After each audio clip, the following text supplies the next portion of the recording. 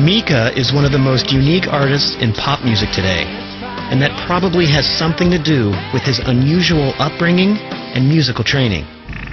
I was born in Beirut in 1983, and then we were evacuated a year later because of the civil war that was there, and I ended up in Paris with a whole kind of transplanted Lebanese community. And then at the age of 9, moved over suddenly to London. It was a really weird shift. I had quite a charmed existence when I was living in Paris, and moving over to London was kind of rough. So I had a hard time from the kids, and I was pulled out of school by a very strong-willed mother who realized that school was probably the worst place for me to be at that time. And during that time I started to learn, singing with my Russian singing teacher, and she whipped me into shape pretty fast. Her name was Alla, and she had this little mole on her face.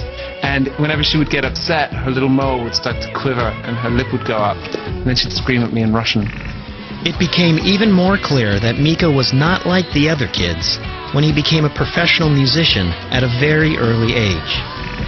I got my first job at the age of 11. It was in the chorus of a Strauss opera. And then I got lots of jobs after that. Everything from really serious contemporary music all around Europe to singing on jingles and in-flight music. There's nothing more depressing than sitting at the back of a British Airways flight at the age of 15 when you're dreaming of being a star, and sitting at the front of the plane one day and you hear your music, your voice piping through those awful speakers that they have on planes. Muzak is bad. When your voice is on it, believe me, it's a lot worse.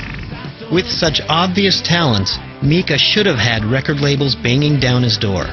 But that wasn't the case, because his eclectic sound made it too hard for the music business to pigeonhole him. Not coming from any scene was very much a barrier.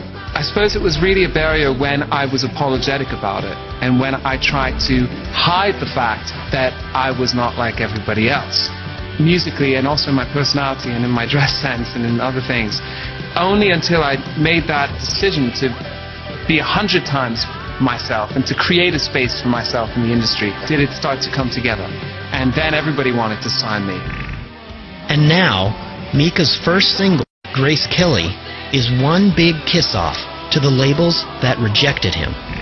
I was working with a music company at the time in the UK, and they were trying to mold me into what they thought would be marketable pop music, but what I thought was dirge. I got upset and I went home, and they wanted me to write a commercial hit, as they said, and I wrote Grace Kelly instead, and it was basically saying, you want me to be like so-and-so, male pop star, I'll be like Grace Kelly instead, let's see if you still want to sign me, and they didn't. But it's funny how 2.5 years later, everything kind of bubbles up and things take their own course, and I'm very privileged to be able to start my career with a song that is a testament to honesty.